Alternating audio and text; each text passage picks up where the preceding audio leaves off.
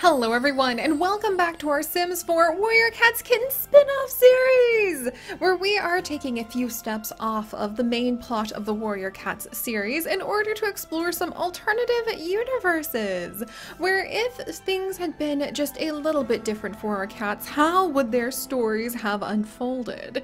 And this time, the random generator and your guys' suggestions has actually brought together a pairing that I have always kind of had in the back of my mind in wondering, what if things had been slightly different?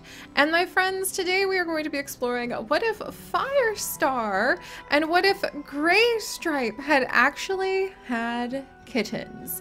Yes, we are going to go there. And yes, we are actually going to go there with a little bit of a tweak this time, because instead of having these two who are tomcats in the series, and since that is in the very first books, I feel like it's okay to say that, but I will sit atop my pile of spoilers otherwise, and we'll just have to be very careful in what we share in the comments. But I've always wondered, what if GREYSTRIPE had actually been a queen? So what if GREYSTRIPE had actually been a female cat? And that is what the random generator actually selected from the huge pile of suggestions that you guys have left. Do keep those coming, because oh my goodness, we could go all summer with these warrior kitten setups, I'm telling you what. And they are great doses of creative inspiration, not only for myself, but for so many of you guys too. And today, it just really kind of got into my mind, what if GREYSTRIPE had actually been a female cat, and what if their friendship had ended up going into a completely different direction? Just because a couple characters who happen to be opposite or the same genders happen to be friends doesn't mean that they need to go ahead and they need to have a romance. But we are gonna go down that path today. So yes, okay, so I mean, seriously, how much would have changed if GREYSTRIPE had been a female cat instead? There's a lot of story that unfolded from the very beginning that would have been different, I think, and yet a lot of it that may not have been different at all. I don't really think the question of gender is that important in the Warrior Cats series, so it's just kind of related to who ends up having what kits. With all of that said, I love this idea. We know these two. I feel like we don't even need to do a story background for why they really ended up clicking together, but I'm gonna go ahead and do it just really quickly. We'll get the Dice of Destiny and we will roll to see which random pet clothes they're going to be wearing. Bear in mind, these pet clothes are just meant as story prompts because I literally have nothing else I could use as story prompts in The Sims 4. I'm working with what I have, my friends. But let's see. Okay, so something about a lot of leaves from FIRESTAR. So I think maybe just happy days in the forest. And then we have two rolls with GREYSTRIPE. 1, 2, and booties! I just feel like these two went on a bunch of great adventures together. Maybe splashing about in the edge of the water, maybe digging about through a whole bunch of the forest, and they just bonded and became one of those pairs where you're like, yep, those two just go together like bananas and peanut butter, as my beloved husband Chips enjoys. I personally am more of an almond butter person myself, but we'll leave that there. But in any case, let's go ahead and say that they just grew closer and closer as the years went by. Also, really quick thank you to Nicheflix, who actually created this version of GREYSTRIPE that we're using, and I am reusing Dolphin Simmer 13's version of FIRESTAR this time around. And I don't know, I feel like they wouldn't have their first litter for quite a while, but when it's finally time, hopefully they would be very good parents. Mix. I'm curious to see how different they're going to be from the kits that may or may not have been born to these cats in the main series. Oh, and it's a little boy! Hello! Hello! And it looks like GREYSTRIPE! So it looks like your mom this time around, little one. Oh, and we're frisky and affectionate and mischievous. I'm going to say that we just have a really compassionate heart, and this is just a very sweet kitten. But he seems to get himself into trouble all the time, even though he is very well-meaning, and his name is actually going to be Rowan Cloud. That's a really nice name. I like that. Oh, and I just love the idea that he's very well-meaning and super frisky and always running around hey, how you doing? What you up to? but he just like trips over his own paws, he gets in the way, he is the classic kitten who is running around the camp, and like the warriors are trying to come in, the elders are trying to rest, the med cats are trying to go ahead and sort their stuff, and he's just barreling around trying to be friendly and helpful and making a mess of everything. Hang in there, Rowan Cloud. I'm sure you mean well. Oh, already was on the list you guys are gonna love, by the way, from our random warrior cats name generator. Oh, hello! And this time we have a little girl. So let's see if her personality is going to be just as helpful yet clumsy as her brother. It's almost identical! In fact, I think it's identical! She's just, yeah, she's a free spirit and he's frisky. So I think that these two are just like a part and parcel of always getting into trouble. I think her free spiritedness means that she gets into trouble a little bit more intentionally than her brother. But friends, welcome to Mint Petal. What a lovely name. Oh, I really want to see what her story is going to be, but already I can tell she's going to be quite the handful, causing a lot of chaos with her brother. Oh, this is so fun, being like, oh, these kids, there's so much more work than other kids that we have in the clan. Oh, hey! And now we actually have a little girl who looks very much like her father. And she is actually a talkative free spirit who's very curious. Something tells me that this kitten sticks her nose where it doesn't belong, even as a kit of wanting to get into everybody's business and wanting to like, she's the one who's probably up there with her dad going like, but why did you choose to do that? But why? But why? But why are the territories like that? But why did you decide to send that cat out on patrol? So she's gonna be that kitten who basically sits at FIRESTAR's side and FIRESTAR's like, go away. And she's like, but why? She's the but why kitten. And her name is actually going to be Dust Paws. Now, with the last name Paws, we usually have this idea that that means that she left during like apprentice training, but something tells me that she didn't. Something tells me that Dust Paws actually got the suffix paws because she just has her paws kind of in everything because of that curiosity. Some of the cats we have that paw name and I'm like, oh no, they died when they were young. Some of them I'm like, oh, they got kidnapped by a kitty pet. Some of them might have left as loners, but I feel like Dust Paws actually has the suffix paws as her name just because her paws are in everything. I love her. A little but why kitten. All right. I feel like this would be enough to keep GREYSTRIPE and FIRESTAR busy forever, but oh, and another little boy. Oh my gosh. I just love those ears. Okay, so now we have, oh, a territorial lazy glutton. Where all of his siblings probably rise to the occasion of trying to contribute quite a bit to the clan, I'm gonna be honest, I don't know what Sneeze Puddle. What if he got the last name Puddle because he's so lazy? Oh my word, yeah, we're just kinda gonna leave that there. I'm actually getting the vibe of like Sneeze Puddle is kind of a little bit of a grouch, doesn't like to be told what to do, and he doesn't really prompt himself to set out and be super ambitious the way Dust Paws probably wants to become Dust Star one day, or the way that Mint Petal and Rowan Cloud want to go about and like help everybody and be super friendly. I feel like Sneeze Puddle is just like, yeah, no. And he just rolls over and goes back to sleep. He does what he wants to do, when he wants to do, and no cat is gonna tell him different. Oh my goodness. Kitten and the next set of names. Oh, that's such a cute kitten. And who is it going to be? Oh, another boy! And he is actually just like GREYSTRIPE. We only have, somehow that's super fitting though, that Dust Paws who wants to become Dust Star.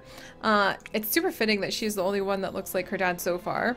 But we now have a playful, aloof, and frisky kitten who it sounds like just cannot hold still, whose name is actually going to be CreekStar. Whoa, that was the next name from the random generator.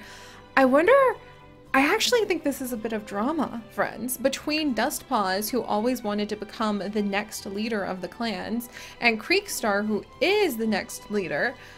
I mean, other than FIRESTAR,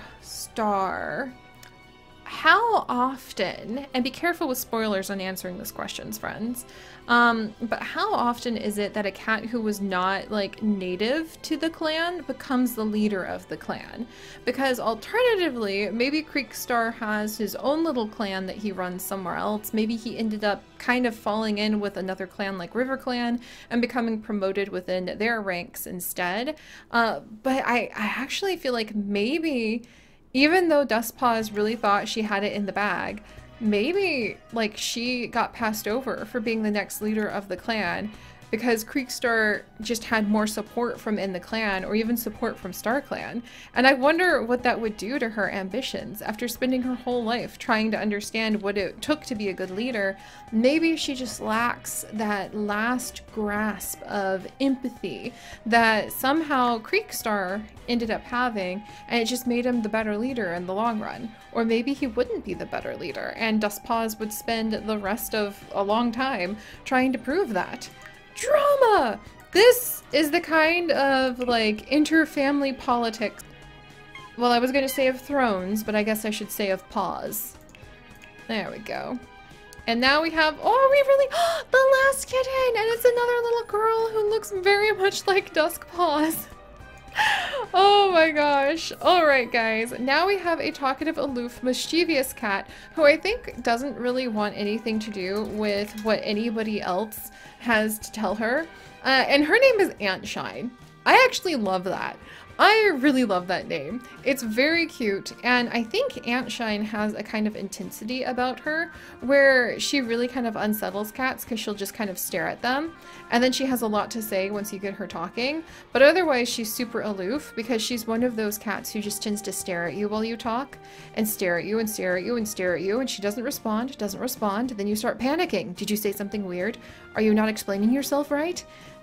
But she just is kind of aloof that way and a little mischievous, so I think she likes to stare at lines of ants as they walk in little rows without blinking for a very long time. She's the cat that's going to win the staring contest with you, basically. All right. Wow, I think so far my favorite story has been the struggle between GREYSTRIPE and Dustpaws as one becomes the leader when the other really wanted to her whole life. And now we're going to go ahead and see what happens when the Dice of Destiny grows these little ones up, and we see what would have happened if FIRESTAR and GREYSTRIPE had gone down a different path. Rowan Cloud? Oh hey, you're not even very big, you're just kind of like an adorable middling cat. And the Dice of Destiny says we roll twice for both you and your more or less identical sister. Oh, for just a second, I thought Rowan Cloud was going to be in exile, because we do say that when you're covered in the snow, one of the things the snow can represent is being exiled from the clans. But then he gained a popularity bow, so maybe somebody tried to pin some sort of terrible crime on him, but he was able to prove his innocence, it's even a white bow, and come back and be popular once more. Because I imagine a really frisky, yet seems to always get into the trouble, unintentionally and well-meaningly, mischievous cat who's super affectionate would be a great target for a more manipulative character who wanted to pin the blame on someone. Oh, Mint Petal, save your brother! Are you gonna set out to prove your brother's innocence and be able to bring him back to the clan? Also, I love your gigantic tail. That's very cute. All right, we rolled twice for her too. 1, 2. She actually rolled this set of ears twice. I think she listens carefully and listens in to little secrets that might be clues into how to help her brother restore his innocent name and return to the clan. Yes, I think she picks up, like, she might be the cat who just kind of overhears things that maybe she wasn't supposed to, but gives her great insight into secrets that she could use. Meanwhile, Dustpaws! You wanted so badly to live up to your father's legacy and become the next leader of the clan, and yet here we are with the Dice of Destiny saying we roll twice. 1, 2. I'm just, the hat for some reason is making me think that she really did just become kind of blind to the idea of what was going on with all of the other cats emotionally. She got the idea of what it meant to be a leader from a logistical point of view, but I think that she just kind of missed out on what it meant to be a leader that could inspire. In the end, she makes a great deputy, but not a great star. Oh, hang in there, Dustpaws. Meanwhile, Sneeze Puddle wants basically nothing to do with anybody. It's kind of fun to have a cat who's just like, why would I bother putting in all that effort? Let's be real here. I really kind of like having a character like that now and then, just to kind of balance out all the aspirational, adventurous types. And Sneeze Puddle, 1, no, he lost an eye, 2, birds, 3.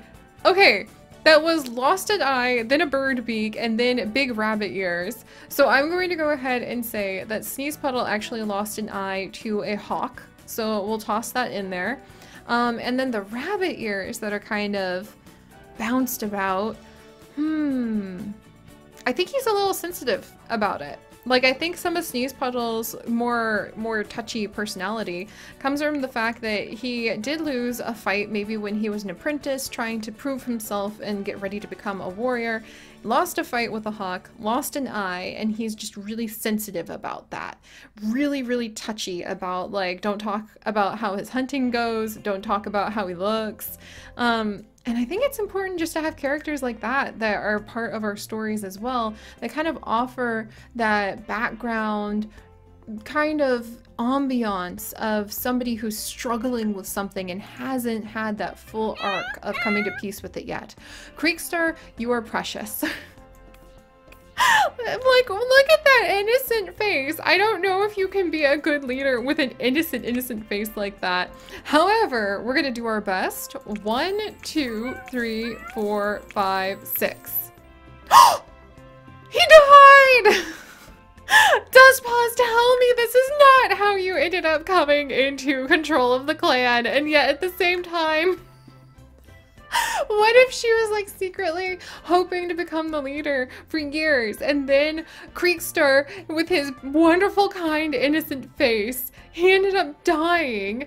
We didn't have the crown at the end, which would mean that he had 9 lives, but what if he ended up using all of them up, or he died in such a traumatic way that like all of them go poof right at the same time? And then that is how Dustpaw becomes Duststar, but she's going to be like, no, I didn't really want to become like Duststar like this. And yet there she is. Oh, the drama, you guys. Very fitting for FIRESTAR's kids. Oh my gosh. Aunt Shine, can you like lighten it up a little bit? Oh my gosh, Aunt Shine. Oh, you're so cute. Alright, I'm very happy with how cute Aunt Shine turned out. We're gonna roll 1, 2, 3, 4. And unfortunately, Aunt Shine has gone blind. She has gone blind and she has a harness on, which I often equate to having become a kitty pet. So I'm gonna actually say that Aunt Shine fell in, unfortunately, with some really bad 2-legs, and she was wounded, but she was rescued by another 2-leg. And yet that is another strike against Dustpaw's heart of not having been able to protect her sister or her brother. And now look at where they are. And maybe that even had something to do with how Rowan Cloud was like blamed for something, and why Sneeze Puddle is so sensitive and like withdrawn. He too is carrying the burden that is now upon all these poor kittens' hearts. Oh, the drama! Alright guys, thank you so much for joining me. I feel exhausted because, man, Dustpaw, I kind of want to write her short story about how she ended up becoming Duststar now. Holy cats. If you guys could, do please leave a like for all of our little adventures here. And if you'd like to join us on this and literally thousands more, do please consider subscribing. But most importantly, my friends, stay curious. And I'll see you guys next time. Bye-bye!